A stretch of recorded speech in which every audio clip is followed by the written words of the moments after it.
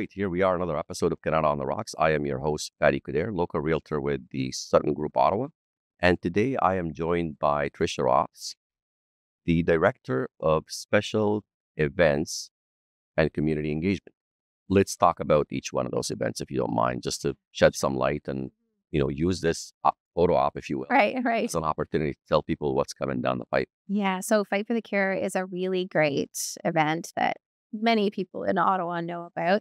1,000 people in the room, 12 fighters who fight in 6 different bouts.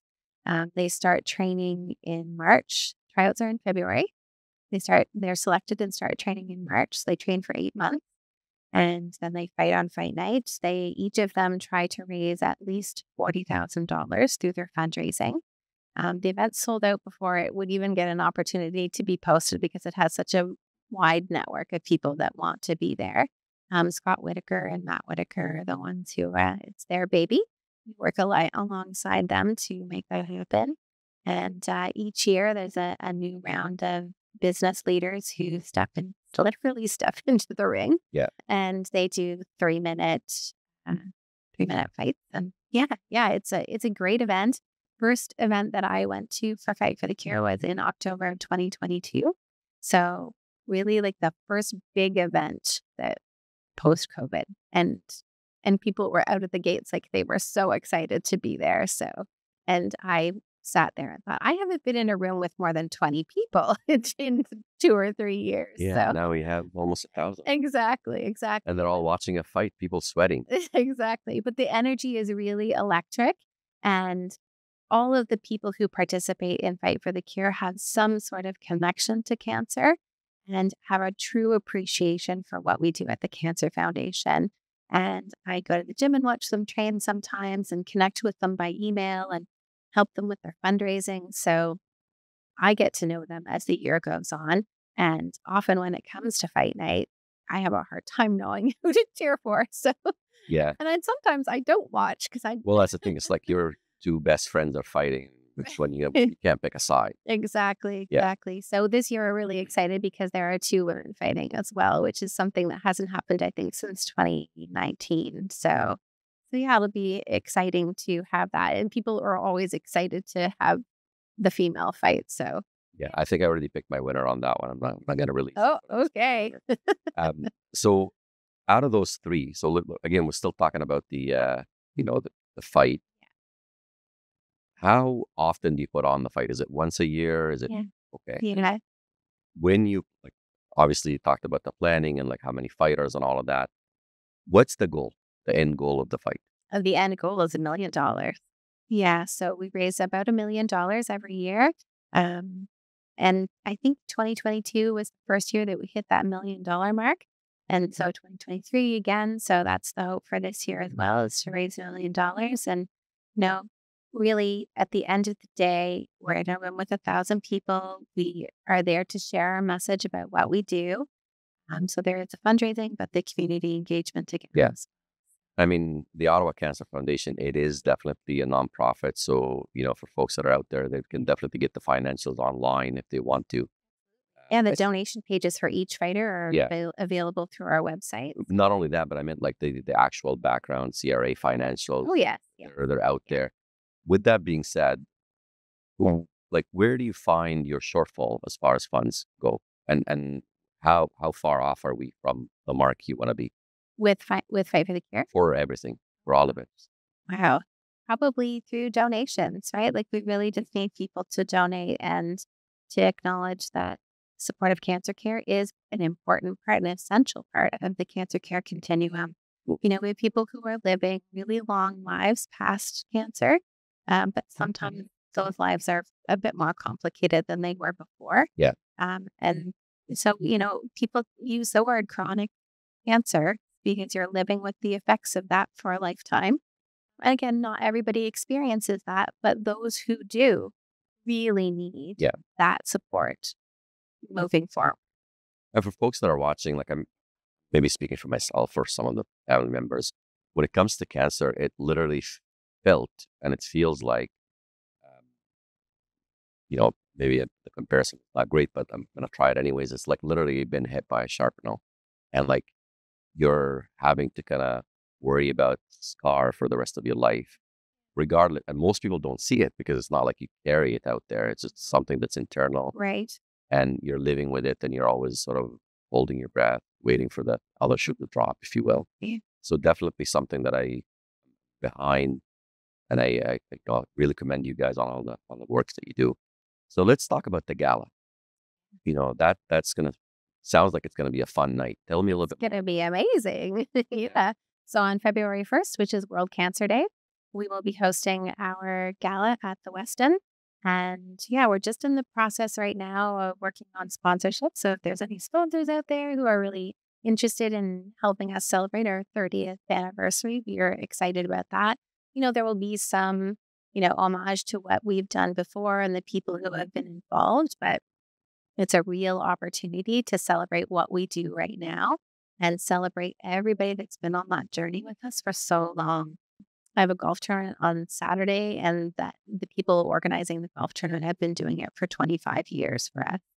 We had a golf tournament in the spring, and it was over 20 years. So there are people that have really been beside us through lots of transition in our model, from research and clinical trials to the supportive cancer care frontline service work that we do today. And so there'll be lots of celebrating those people, and really talking to people about how things are going to be moving forward and how we're going to commit and continue to provide that program and service, area to people with supportive cancer care. So, and I completely hate the U.S. politics, but I'm going to compare it a little bit.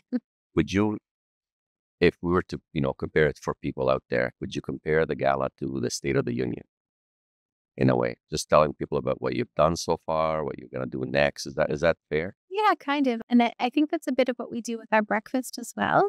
But it's it's much more of a party.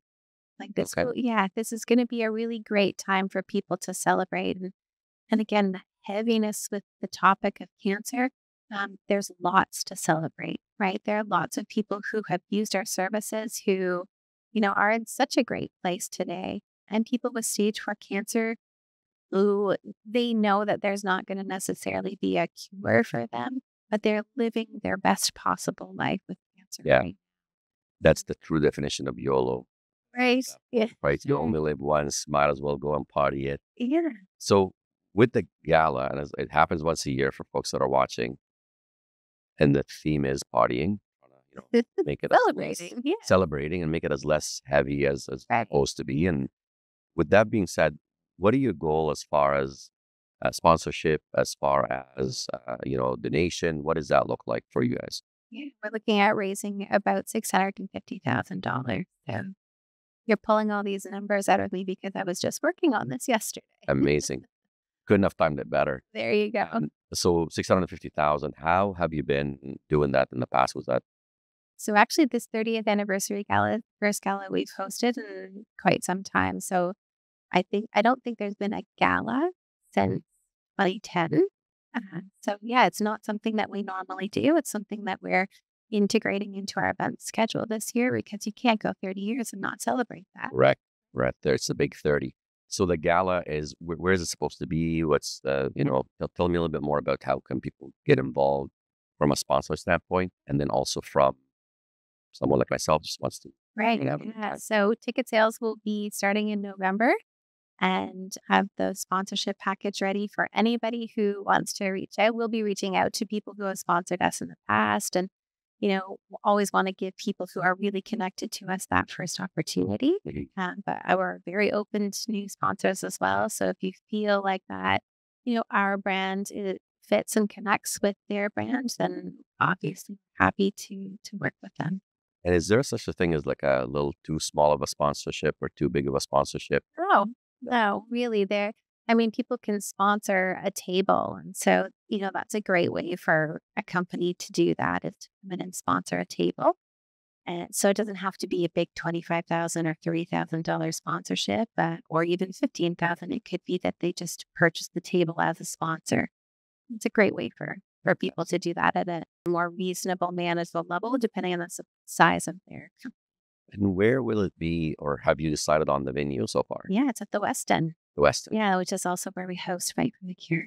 It's a great location, and it's also easy for a lot of people, in and out of the city, all of that cool stuff. And then you can stay at the West End if you want. Yes. The chances are probably have a good deal going for the night. Well, we do often coordinate that with the West End. We need to block certain rooms and have a discounted rate. So we have a great partnership with them. So, yeah. What a great time to be celebrating something that's so ominous in a good way, in a way that we bring, shed some light on it and like talk a little bit more about it, make it less sort of the elephant in the room kind of. There's so much conversation. success to celebrate around the work that we do, but also the people who use our services and the people who have brought us to this point today. So, yeah, we're looking forward to it. Yeah, yeah. I remember this is from a family member that had gone through it, walk in to see them, and it's like they've been in the hospital at this point for like a good maybe 2.5 months, very desperate, like things are not looking really, really good. And he's just joking around about some stuff, and then the doctor's supposed to come in and talk to him. And the doctor walked in and he just like opened up all the windows, made it so bright, and he goes, "Let's go for a walk." And it was just like, what's going on? He's like, the first thing he said to him is like, cancer is a mindset. You can adopt that mindset and die, or you can adopt the other mindset and live. Right. So let's go live. And he just went for a walk, and I was like, it literally just made the hair stand in the back of my head here. The last one we want to talk about is the event that's happening in March. Tell me a little bit more about that.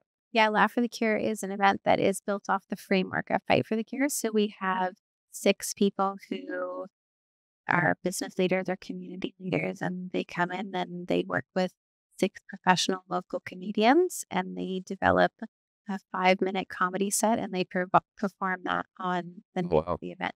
Yeah, so some people people often ask me, "Would you rather be in Fight for the Cure or Laugh for the Cure?" And I was like, "I would rather organize both, thank you," because that is not for me. I don't know about laugh, but yeah, I could probably do the fight, but I'm just not sure. Note to self: you're on my list for next year then for tryouts. But yeah, Laugh for the Cure is a really great event, and it really is inspired by us all, taking that moment to appreciate the opportunity to have a laugh, that famous quote of laughter is the best medicine, and really taking that time to be together in community. And It is. Like, I feel sometimes like, as hard as things can be, a little bit of laugh can bring it a long, long way. And then it takes you out of that misery that you're in. Yeah. Even if it's 5 minutes. It's distracting. It's good for your heart. It's good for heart health. It's good for the mental state that you're in. It just takes you out. It's a good way to just be living in the moment, which a lot of us don't do. We're always worried about what's next. We forget about what's coming. Yeah. Or we're so blinded by what's coming that we don't really hold on to what we have in the moment. Did they say it takes more? You get more wrinkles from frowning than you do from smiling. So I'm going to hold on to that. Yeah. And the wrinkles are different. Like when you're smiling, the wrinkles are here. When you're frowning, the wrinkles are here. And it's just like, yeah. So for Laugh for the Cure, 6 comedians, anybody that we know that's famous, are you actually allowed to share any of that information? So the 6 local comedians, some of them work at Absolute Comedy, some of them work at Yuck Yuck, some of them have done international tours. Yeah, so we'll be lining up and defining who exactly those 6 pros are this year. So call them the pros and the Joes. And the Joes will be starting a promotion for auditions in September, and then connecting with people who want to get involved. I have a list of people who are interested, but we want to sort of give a broad opportunity for people to, to come and audition and let us know who they are and why they should be up there on that stage. I don't know. I don't have a single funny bone in my body, so it wouldn't be me. I don't believe you. Our headliner this year is Julie Kim, so we're really excited about that. We're excited to have a female headliner this year. Nice. And, yeah, she's quite funny and pretty well known internationally and very well known in Canada. Amazing. And then obviously she's a comedian. Yes, she's like an average Joe. Yeah. In a way. Yeah. Okay. So what I'd like to kind of just let people know a little bit more about how to go about getting involved. it doesn't matter which event, it doesn't matter which sort of community, a little bit more about how can they get in touch with you guys, how they can get involved, what are some of the things to look out for, that kind of stuff, if that's okay. Yeah, for sure. I mean, really to get involved with us, the best thing to do is go to our website and go to our staff page and find who they are that they would connect with. So for anything events related, they would get in touch with me, and anything related to our annual fund, they would get in touch with that person. And our philanthropy team is really open to talking to anybody about whatever it is they need. We have a VP of philanthropy or our director of philanthropy. Yeah, you can reach out to any of us at the Cancer Foundation. You can find our information, our email on our website. Yeah. Fantastic. And just in regards to the sponsorship and things like that, what are some of the most interesting sponsorships you've had? Oh, I would say probably the Fight for the Cure sponsorships, because we have our headline sponsorship, but then we have sponsors who sponsor each bout, right? So that's kind of an exciting way for people to get involved, and knowing that, when they're in the ring and they're about to announce that fight, that company's name is going to be announced and in support of that bout to 1,000 people, and that we highlight those sponsors on our social media as well. What are some of the advantages to being a sponsor?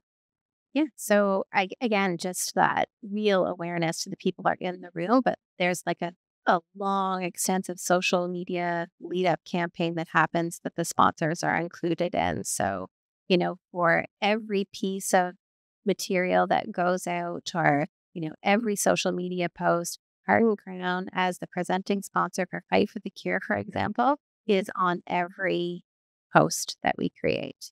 Our Sure, I was going to logo. get a free shout out on this one as well, too. So there you go. There you go.